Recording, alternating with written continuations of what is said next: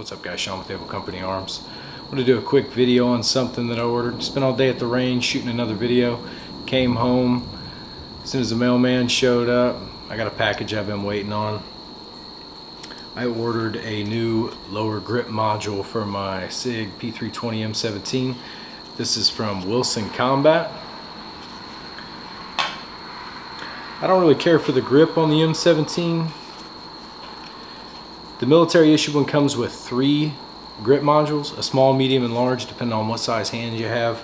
The one that's on here right now is the medium. It feels okay, it shoots good with this grip, but I wanted to try something new. I've been looking at a lot of different companies that do grip modules, and they can get pretty pricey. I've seen them up into $200–300 a piece. But Wilson Combat, great company, great weapons. They sell a grip module for the P320 M17, and it's only 66 bucks. So I figured I'd give it a try, see what I thought. They're almost out of stock everywhere on back order. The only one I could find was black, so I figured I'd give it a go with the FDE slide and the black grip module. Alright guys, so the trigger assembly is extremely easy to get out of this grip module. If you guys own one of these, you know what I'm talking about. First thing we'll do, make sure the weapon's clear. Then we're going to rotate the takedown lever, slide release, pull the slide off. Then you're going to have to pull the takedown lever out. Sometimes this can be a little tricky. You just got to wiggle and it will come out. Came out pretty easy for me. Now to get the trigger assembly out, you just pull up on the front and you'll have to pull in on the trigger, and then the trigger assembly just slides right out. So I'll take my Wilson Combat grip module, insert the back first until it seats. Once you get it seated, push the trigger in and then just drop it in. You're done. Now before you put the slide back on, make sure you put the takedown lever on. If you don't, the slide will get stuck to the trigger assembly and you'll actually pull the trigger assembly back out. So you need to put the takedown lever back in first. Now, just like when you took it out, you might have to wiggle it a little bit to get it in.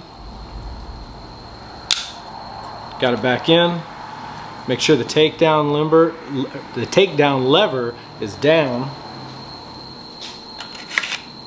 Put your slide back on until you hit the slide release.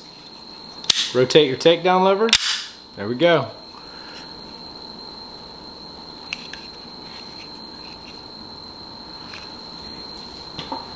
See if it accepts the M17 mags. Yep. Extended mags if you got them.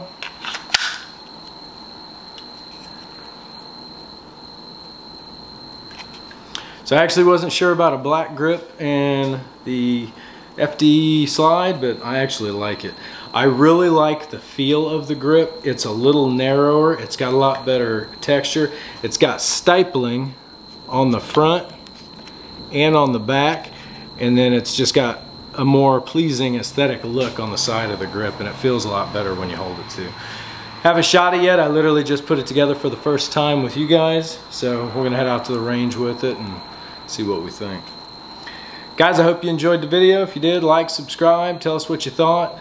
If you've tried any other grip modules, if you've tried the Wilson Combat and you think one's better, let us know. Let us know where you got it and what experiences you have with it.